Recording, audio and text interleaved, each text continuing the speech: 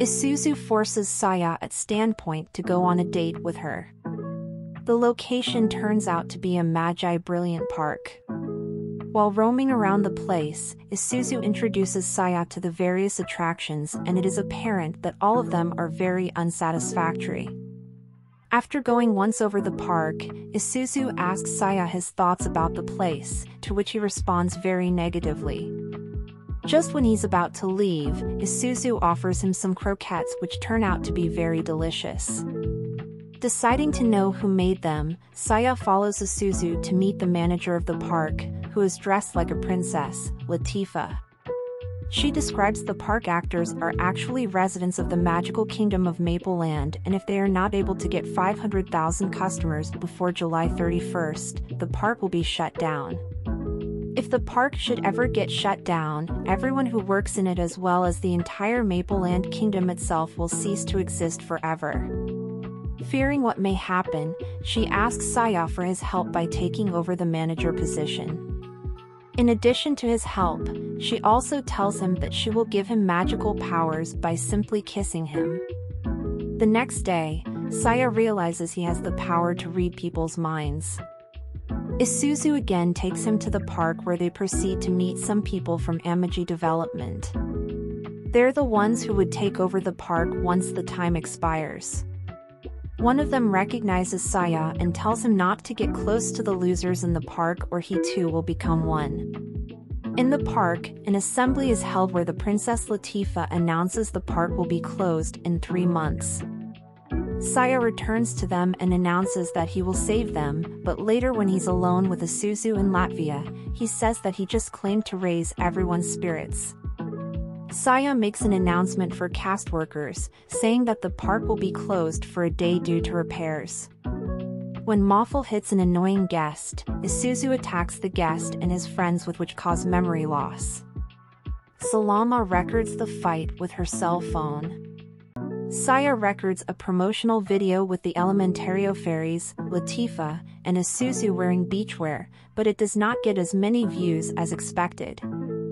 Then he uploaded an edited video of the fight, which got many hits and as a result gave many views to the PV uploaded beforehand.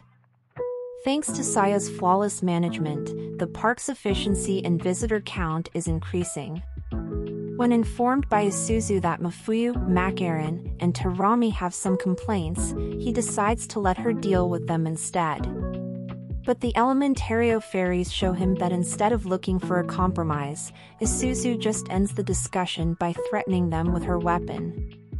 Saya then scolds Isuzu for her behavior, creating a divide between them.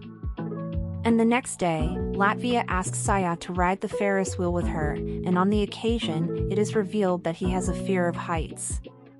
When comforted by her, Saya has the feeling that they have met before. The Magi Brilliant Park has used all its savings, and there is no money left to keep it running. However, Maffa remembers about their friend Dornell who went missing after searching for treasure in an abandoned area of the park, and Saya, Isuzu, Macaron, Terumi, and Maffa leave to investigate while facing several traps along the way.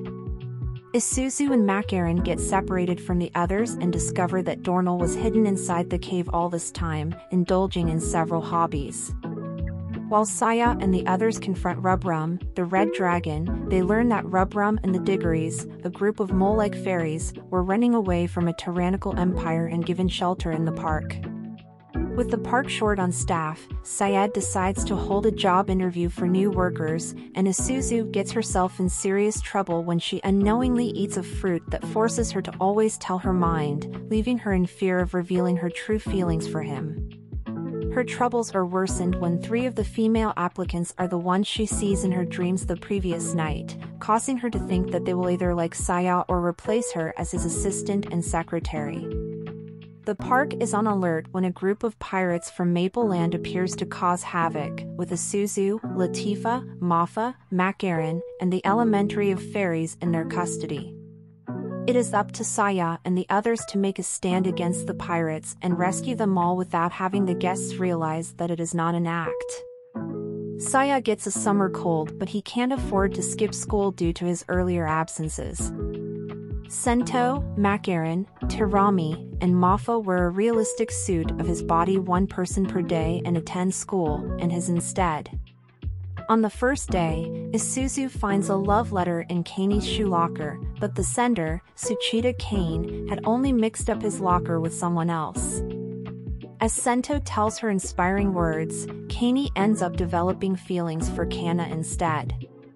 The next 2 days end up with crazy incidents due to the mascot's behavior, while the fourth day ends peacefully due to Kane wearing a suit of a boy to whom Kane is trying to send the letter originally, Kimura, and lying that all the usual acts from Kane the days before were meant to drive Kane back to Kimura by making her hate Kane.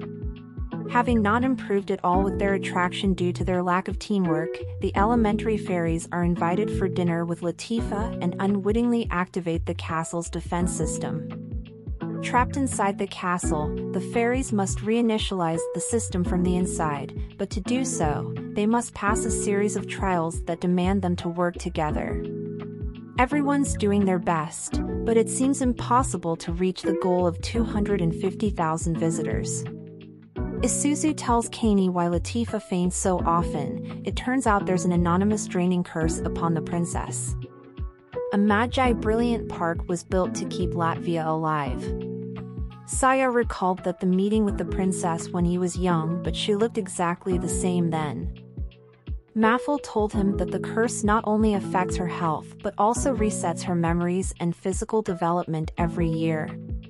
With only 10 days left until the deadline, Saya hears from Trickon that he found what he asked him to look for, renewing his hopes.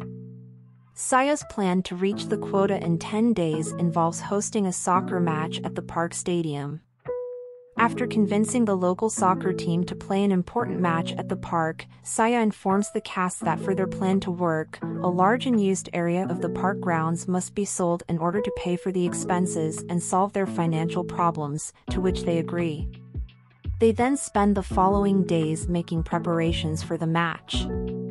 The final day comes at last, and with all the visitors counted and a few hours left to the deadline, Saya gets in shock knowing that there are only 252 visitors short from reaching the goal. As a last resort, the staff of Amagi Brilliant Park invite all their friends and relatives, reaching the quota in the nick of time. Announcing that it's his last day as manager, Saya reveals to the others that a huge shopping mall will be established in the land he previously sold, which will help bring guests to the park.